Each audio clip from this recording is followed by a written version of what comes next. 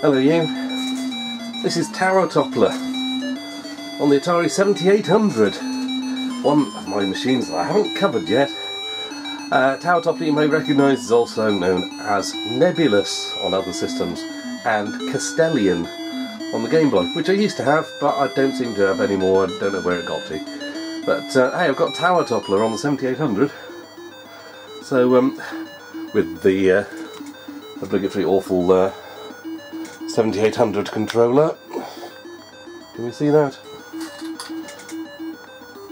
Yeah, I mean you can remove that to turn it into a pad, D-pad, but it's not great. In fact, I think I'll put that joystick back in again for now.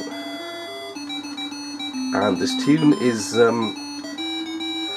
well, it's challenging, isn't it? Let's say that. Much like the game is. Let's give it a go. Hey, it's been a while since I played this. I can remember the first tower. I remember parts of the second tower, and then after that it's entirely alien to me, and I'll be dead within no time. That's assuming I even get that far, which I suspect I won't. As you can tell, Atari 7800, this one's been modded using future of 8-bits little doohickey that you solder in place of the RF, and it's still fuzzy as hell, but it's better than it was. Oh dear, it got knocked off already. Can we get up here before? No, that's going to hit me now. I've got this all wrong. There's only one right way to do each tower. Yes, it's a very noisy system, is the 7800, and I don't just mean the amount of volume that it's putting out, because I've had to turn the TV down quite a bit from the PC Engine. I thought you might appreciate a change from all the PC Engine games that I've been playing lately. But hey, it's a new system to me, so I've been playing it a lot. I'm going to try and mix up some of the videos with some C64 stuff and other things, but at the moment I have been playing a lot of PC Engine stuff. So I thought, hey, 7800's there, I've not done anything on that, so maybe I ought to. Right, come on. For those who don't know Nebulus or anything, you are Pogo, that froggy sort of thing, and you've got to make your way to the top of the towers. And, it might sound easy, it isn't. Damn. Because everything is designed to knock you off the blooming tower. You can fire, but it doesn't necessarily do anything to half the bad guys. You can jump, but a lot of it is spent avoiding enemies. Right, got him this time. Right, let's get up here. Hope that doesn't knock me off as I go past. No, we're okay there. Jump over that one because it disappears. Oh dear, I'm going to get...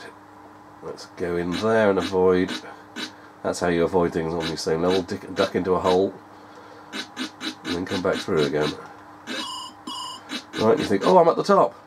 No, not yet. Not yet, you're not. You're still going to make it. Sheesh. 8 seconds left. As you can tell, I've still got stinking cold. And there goes the first tower. Don't get used to that. That's the only time you're going to be seeing that happening. I'm not sure if I'm pretty sure I have done the second tower once, I think, in the past, but I don't remember, to be honest. So remembering the route is not going to be happening, you know. Yeah. Is that enough bonus? Have I got much there? No, if I remember, don't go right.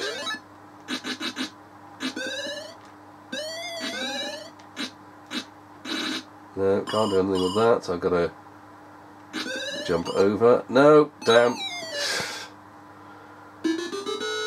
Right, try again. Don't go right because those ones just disappear.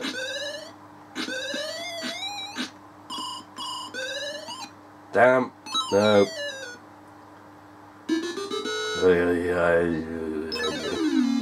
I'm just going to lose all my lives here regardless of how much time I've got, isn't it?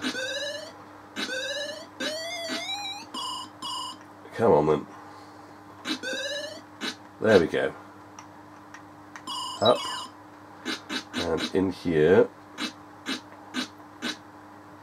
For him to go past and get up the stairs. If you stop pushing left, you will automatically start falling down the stairs again. But, like that. You can't just stop on the stairs. No, damn you! Ah, just...